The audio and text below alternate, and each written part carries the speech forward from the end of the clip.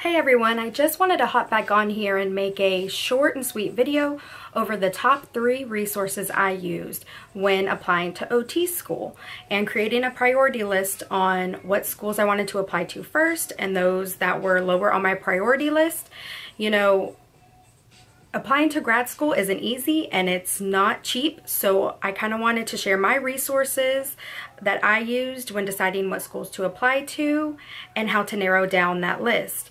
Now, if you don't already know, I have applied to OT school 2 times, so these top 3 resources were definitely something I missed out on the first time applying that I found when applying my second time. That definitely made the process a lot easier. So I thought that I would come on here and share those resources with you, and hopefully it'll help you all out as well. So let's get started. Okay, so the first resource I want to talk about is AOTA. AOTA is where you can find all of the currently accredited schools that are certified to be teaching occupational therapy. It is very important that you look and make sure that the program that you are applying to is currently accredited, because there are some programs that are still currently working on that accreditation. So if they're not currently accredited and their accreditation, I hope I'm pronouncing that right, falls through, then that could potentially end you up in not a lot of trouble, but you know, it would mean that your time would be wasted if that program weren't to get fully accredited in the end.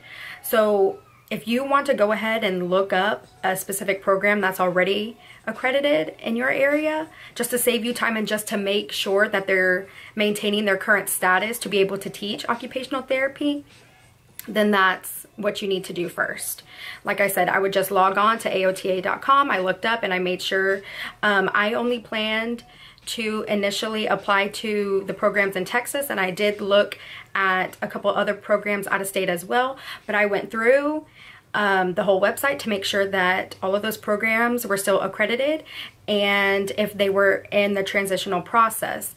So for those who don't know about the transitional process happening, I believe by 2027, I hope I'm not wrong on that year, but by 2027, I believe every master's occupational therapy program is mandated to switch over to their entry-level doctorate. So those programs are working on getting accredited to be able to make that transition. If not, then, you know, they will no longer be able to offer that occupational therapy degree to others. So like I said, I could only speak to those programs in Texas, but there are programs that are currently transitioning. I believe we have one that has already made the transition, and a lot of them are in that process. And it should say also on AOTA if that transition is currently happening or if they haven't made that transition yet. So make sure you go on, like I said, AOTA.com to make sure that your program is accredited, and we'll just start from there. The second thing I did, which it kind of sounds redundant, or, you know, I don't know if you've ever done this before, but I'm the type of applicant that likes to kind of rank and see what program is considered the best in the nation, and just so I kind of have a starting point as to where, you know, if I were to apply in Texas or out of state, what programs are either out of reach or more realistic for me and my candidate profile, and just how to go about that. So I just one day randomly Googled, you know, best occupational therapy schools, and it popped up with the US News article. And so, I mean, everyone knows, you know, US News does, you know, the top hospitals in the nation or the top doctors in Texas, and, you know, it'll go and it'll rank. Well, they actually had a best occupational therapy schools list. And now this list was made back in 2016, which is outdated, you know, but still more current and was helpful to me in terms of, you know, at least where were those programs ranked 3 years ago. So what I did was I went in and I used the filter, because you can filter through states, and you know, it'll pop up each program that you have there. Now the original list, when you click on the website, it'll just have, you know, every program in the nation. But you know, if you only want to apply in state, then you can definitely filter those other programs out. So that's what helped me. Also did want to hop back in and say, in terms of the US News ranking list, you know, rankings aren't everything. It's definitely something that I thought I would want at first, you know, getting into the top school in Texas, or, you know, the top school in the nation, if that interests you. But that definitely wasn't something that I took and ran with. You know, I weighed my options, you know, when I met the faculty, when I went on my OT interviews, and I'll get more in depth about that in another video. But, you know, there were other factors that definitely weighed in, you know, not just where the programs ranked. So I did kind of want to pop in and say that, you know, it's not everything, but if you're wanting to find a place to start, that's a good place to start. The last resource I want to talk about is Student Doctor Network. Again, I wish I would have known about this the first time applying, and I believe I found out about it probably at the end of my first cycle of applying to OT school. But it is a network where you can search forums, and it's made for post-grads that are wanting to go back to graduate school to, you know, attain a higher level degree in healthcare. You know, there's dentistry on there, there's physical therapy, there's, well, of course, med students on there, but, you know, there's also an occupational therapy thread on there too.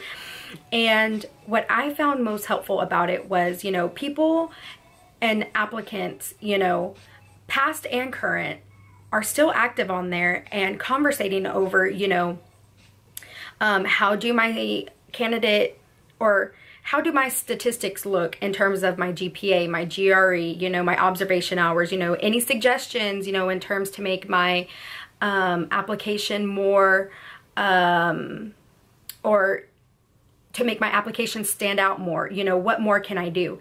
And the community there was just awesome. I mean, everybody was willing to help everybody and give them the best advice possible. There are specific threads on there, you know, that pertains to conversations over certain universities. So, you know, the pros and cons of certain universities. What else? I'm trying to think. Also, whenever the schools start interviewing, past applicants or past, past applicants will come on and give suggestions, you know, in terms of what they believe helped them in their interview process and ultimately what got them accepted. So like I said, Student Doctor Network is just an amazing site that you can use to navigate that process. And you can go back on there. It has old candidate profiles, look at what they had in terms of GPA, GRE, compare them to yours and see if that's still current. And yeah, just weigh your options like that. That's what helped me out, and it was awesome. Well, this is technically the top 3 resources I used, and the 4th resource I want to talk about is something that I found just recently, actually. I didn't use it, but it was something that I kind of created my own template, but she did it for you. So OTGenius, she's awesome. You should follow her on Instagram. But she created a school profile that you can use. So it's like a template. She created a PDF so you can eventually print them out and then, you know, just run copies. And, you know, it's a school snapshot, you know, that has the school name, what the school considers a competitive GPA, GRE, the amount of observation hours. And that whole sheet you can also use to write down your prereqs and to see if your prereqs are also accepted by that program. It's awesome. I will also leave that link in the description box below.